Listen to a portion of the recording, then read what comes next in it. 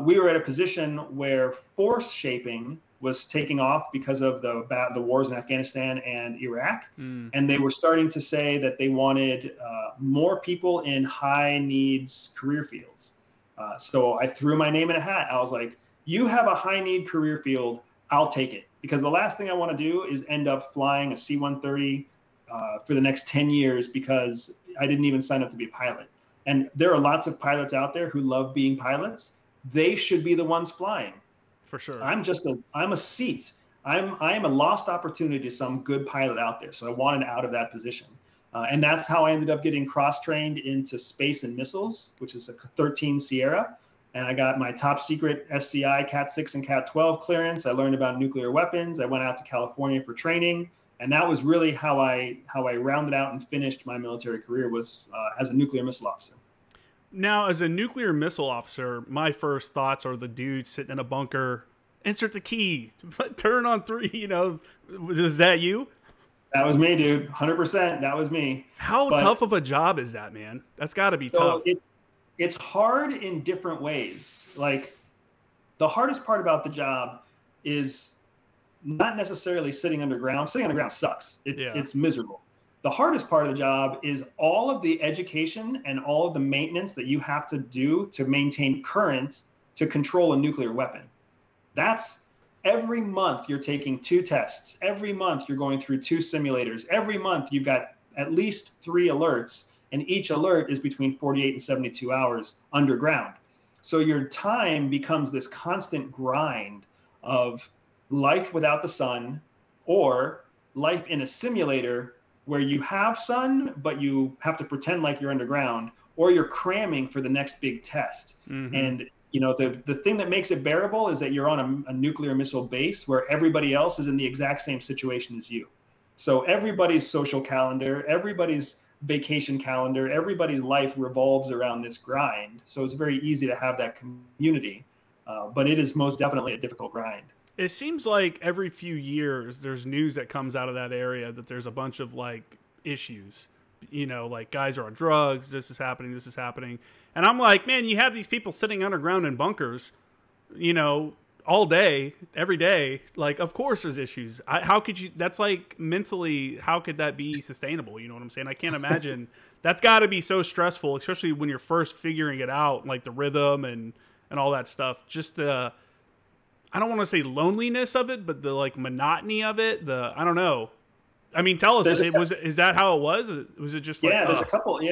Yeah, for sure. There's an element of loneliness there, but I think the bigger challenge, I mean, when you're underground, you're not underground alone. You're underground with one other person. Even if you don't like that other person, at least you've got someone down there, right? You got someone that's suffering with you at the same time. The bigger challenge is that you spend so much time working hard that when you're 23 years old, 27 years old, and you're unmarried and you got no kids and you're making, you know, an officer's paycheck, a lieutenant's paycheck at the time, whatever that is, $35,000, $37,000 a year. When you only get 5 days off a month, it's really hard to fight the urge not to party hard. And you're partying hard in these really remote, really barren, desolate places. You're in North Dakota, you're in Wyoming, you're in the flat, uninteresting part of Montana, right? When you're in nuclear service, you're not in Chicago where you can go to a cool nightclub. And when you party hard, like you end up being around a crowd of people that's not a good crowd. They're all partying hard, and all of a sudden bad decisions are made because they seem like good ideas. And it's just, it's like putting lighter fluid on a match. It turns into a big flash. Most times, nobody really sees that big flash, and you just end up hovering over your toilet later on in the afternoon. But sometimes when the wind is right, a forest fire kicks up, right? And you've got multiple people arrested, you know, major damage that's being done, and the United States Air Force has to walk back some kind of embarrassing moment that its elite nuclear missile teams have made a bad decision with their own community, right, in their backyard. So, yeah, I mean, again, it's what a crazy job. Is that I mean, the seriousness of the job, when we're actually looking at it, like if you actually look at the role of the job, you're the guy that's launching the nukes if something happens. Obviously a serious job. Can you just quit? Can you be like, you know what, man, this isn't for me. Like, this is not, I am not for this, or this is cracking me. Sitting underground all day is cracking me. You know, is that an option? So it's an option like quitting anything else in the military is an option, where it is and it isn't. If you, one of the big things that they do when you're in training in the pipeline to be a nuclear missile officer, they do a lot of check-ins and evaluations with you. Do you have it takes extreme structure and order and consistency and performance to get qualified to handle a nuclear weapon. I mean, it's a huge book of requirements that you have to demonstrate consistently to maintain the ability to wear a key if you have to wear a key.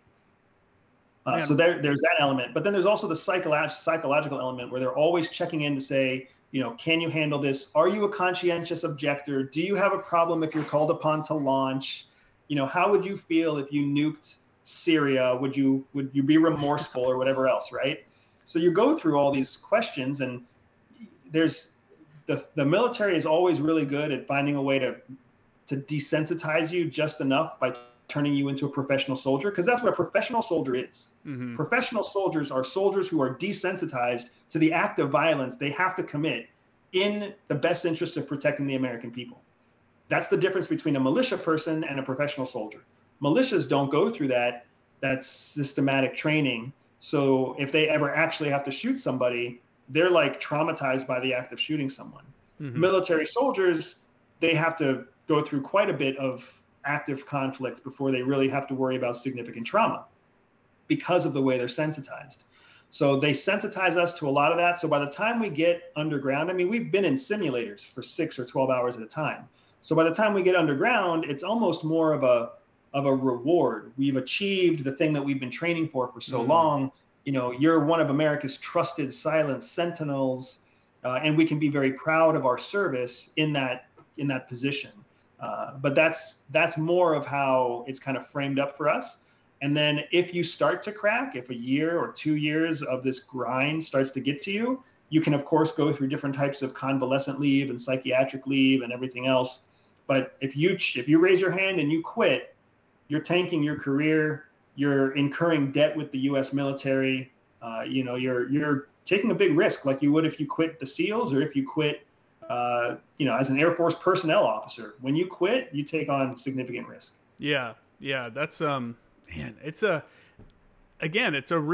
serious responsibility, because if that ever call came and it was for real, you know, like, I don't know, man, it's hard to even. Like, you could talk about launching a nuke at a country, but to actually really understand what that means and the impact of what that would have is almost unimaginable. You know what I'm saying? You know, what's interesting, and I'll offer this up for you, Justin, too, is we're not aiming our nukes at intermediary countries. Mm-hmm. We're aiming them at the nastiest of the nasties. So if you needed to launch, if the president called upon you and gave you a valid launch code, you would have zero issues turning that key. By the time you get to that position, you would have zero issues turning that key. You know exactly where your warheads are pointed. You know exactly where they're going. And the places they're aiming are so nasty that you've kind of already realize that the damage that country can do to us is so significant, it's worth just, you know, the scorched earth approach. It's very similar to what I imagine U.S. troops felt in World War II when they had to consider dropping nukes on Japan. Mm-hmm. That not dropping the nukes was going to have so much more negative impact on American lives that if you're going to have that much damage, it might as well be on your adversary. That's exactly how it feels to sit down there and carry that weight. You're like, you know what? This is bad news, but if I have to choose between foreign deaths and American deaths, I'm wearing an American flag on my shoulder. It's not a hard decision. Humans are an interesting creature, man. You know what I'm saying? It's just so crazy. Nuclear war stuff it's mind-boggling.